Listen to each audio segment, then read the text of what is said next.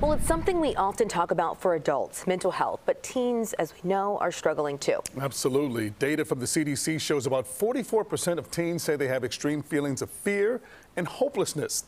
This week, a local high school is bringing the conversation to the forefront with its students. CBS 2's Murrow Odigwe live at St. Laurence High School in Burbank to tell us how. Good morning, Murrow. Yeah, good morning, guys. This is a very, very important topic. And as you mentioned, we are getting to that place where we talk about it when it comes to adults, right? But we also need to talk about it when it comes to teenagers because they struggle as well. And that is the goal this entire week here at St. Laurence High School. And joining me right now is Kelly Urso, a math teacher here at the school, correct? Yes.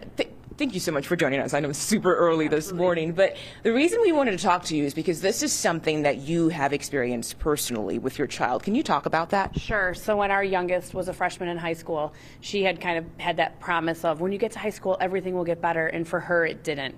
And there were a bunch of outside factors that just mitigated her mental health struggles. So we ended up putting her in an outpatient program. We got her the help she needed. And from that, she struggled with her hockey team and was removed. And because of that, we were able to form Team Morgan and start really raising funds to help encourage kids and raise awareness about mental health. And you talked about your daughter being removed from the team as opposed to the coach trying to offer ways to help her out. She was removed. What was that like for you when you heard that was the reason why she was being removed from the team?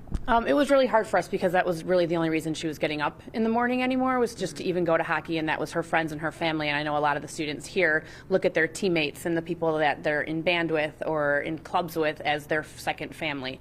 So having to have her go through that while she was struggling anyway was really hard for us to watch. It's frustrating as a parent to not be able to help your kid. Why do you think it's so difficult to talk about mental health?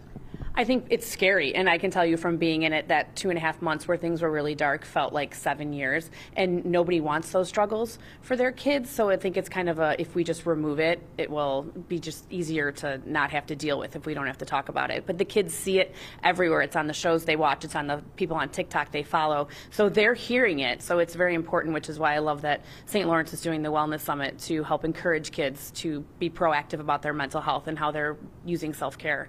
And I see your shirt says Team Morgan, which is your daughter, and also says #SameHere. Real quick before we run out of time, can you tell us what Same Here is about? Same Here is a health organization, World Health Organization, that helps promote mental health and being an advocate for yourself and learning skills and coping mechanisms that we call it your toolbox to put things together so that when you are in those lower times, the kids can know when to ask for help and that it's okay to ask for help.